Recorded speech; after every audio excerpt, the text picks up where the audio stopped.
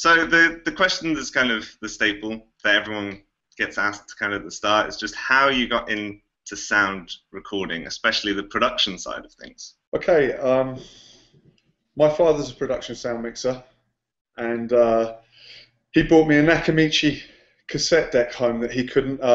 It was kind of bust, and he gave it to me when I was about 7 years old, and I got it working, and I had a dynamic mic, and I just started playing with it. You know, kids in those days, we didn't have any computer games to play with.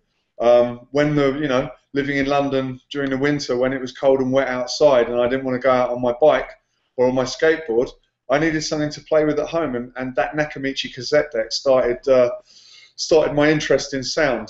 And what I used to do with my buddy, he used to come round, and we used to record a spoof radio show where we were the DJs, the presenters, and it was just a talk radio show. We didn't have access to any music. We were 7 years old.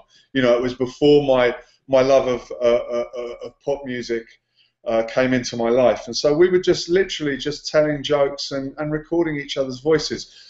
So I kind of, you know, I went through that thing when I was 7 years old of recording me and him talking for a 90-minute cassette and thinking we'd done a really good job, and going to play it back and realise that I got the recording levels wrong and that we couldn't actually hear each other above the tape hiss. So all of those kind of mistakes that a lot of people make later on, you know, when they come out into the world of sound as an assistant, I was making when I was 7 years old. You know, the next week I'd overmod it, trying to get some signal down on the tape, and the whole thing would be distorted. So I was playing around with sound gear when I was about 7. Then, you know, in 1981 I was 11 years old, and that's really when hip-hop hit the UK. And I was heavily into hip-hop. I cobbled together 2 decks and a mixer in my bedroom and started cutting and scratching just for fun, you know, and played at a couple of, you know, teenage parties, and you know, and so I always had a love of sound equipment. Then when I was about 16, I left school very early on, and I got a job as a runner without the blessing of my mum and dad. They wanted me to stay and go into further education. I was kind of, I had a hunch that I wasn't gonna do well in further education. I had a hunch that really wasn't, it was going to be a waste of my time. So I went and got a job as a runner in a commercials company where I learned an awful lot about the film business, and I had a chance to look at all of the different departments. And all of my contemporaries at that point, the runners that I'd meet in the coffee shops around Wardour Street, all wanted to be in the camera department, or of course directors. And you know, and to be honest with you, I saw that those sectors were packed, and it was going to be really, really hard to break into it. I kind of had this thing going on that I didn't want to get into sound because that's what my dad did, and I didn't want an easy ride, and you know, I didn't want any help from him, which as a 16-year-old, you know, working as a runner in Soho, I'm going to have that kind of attitude. I did my 2 years as a runner. You know, I was in the office during non-shooting periods, and then I was out on shoots when we were shooting. So I was shooting at least every couple of weeks. I was out and watching the guys and acting as a runner stroke third AD on the sets. Then basically I went freelance as an AD, and it just, you know what, my heart wasn't really in it. By this point, I'm now 19 years old, and it kind of just hit me that every shoot I was on, I kind of gravitated towards helping the sound guys. I was always interested in what their equipment was, what they were using. You know, my dad had me out doing work experience at 14 or 15. He, you know, very kindly took me on a couple of commercials when I was 14 or 15.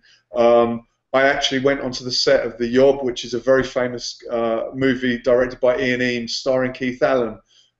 Very, very pop culture British movie. I went onto the set when I was 15 and did a couple of weeks work experience on that.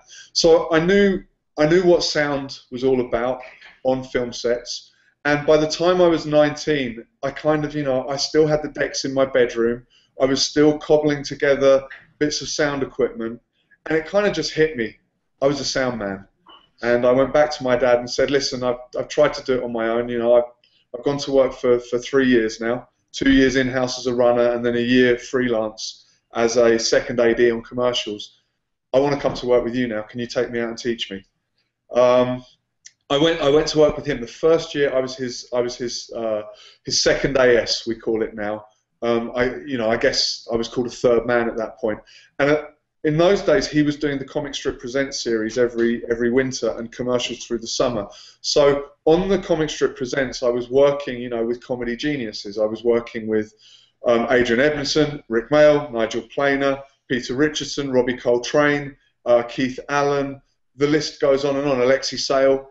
And those were the guys that that I was working with, and that taught me a lot. It taught me that the sound, the dialogue is really important because it's all about the comedy. And if they hit a moment and it's funny, they don't want to be going again for sound. That's something I learned very, very early on when I was a second AS, a second assistant sound for my father. The next year after that, my father invited me to come boom operating for him. So I did a year's boom operating, and everything was great. I thought, this is fantastic. I had my meal ticket. I knew that I was going to get his jobs. And then he came back from a meeting one day and sat me down and said, "Listen, I've got some news for you. It's great news for me. It's not so good for you." And he'd been offered a job as a producer, which was a once-in-a-lifetime opportunity. He'd been mixing sound for many years, and he went for it. But that left me at 21 years old without a sound mixer that I was working with regularly. It left me in a position where I needed to go out and find my own work as a boom operator.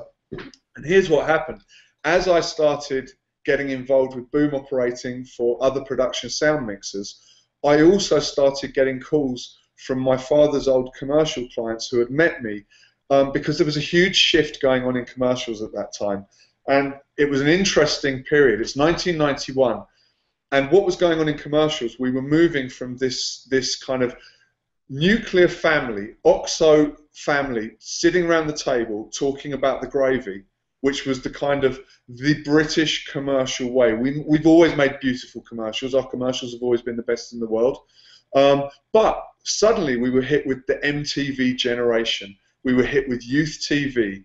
We were hit with quick cuts, comedy. The Fanta guy running around with an orange hand, slapping people around the face, and it was suddenly a kind of a whole different genre. Now, what happened in commercials at that point was a lot of very young advertising agency creatives started getting hired to write the commercials because they wanted to hit the youth market. They wanted something fresh and funky. Those advertising agency creatives, of course, wanted to hire very young directors straight out of film school. The young directors wanted a young sound mixer. And so the people that had met me boom operating on commercials for my father, when my father retired from sound mixing and went into producing, it was a natural thing for them to phone me and give me a chance. So I was in the right place at the right time. And I'll always remember, and here's the thing.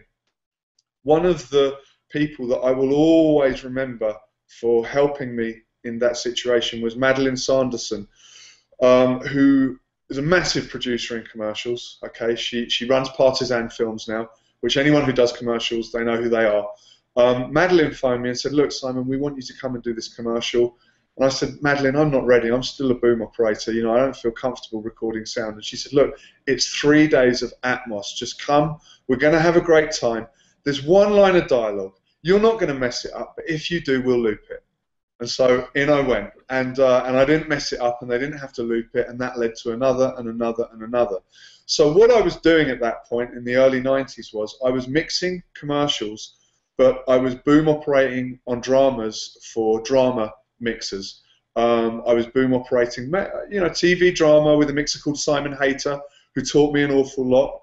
I also continued boom operating the Comic Strip Presents, but with Ian Voigt, who's another sound mixer who taught me an awful lot. And I was mixing my own commercials. That's the deal. That's how I started mixing.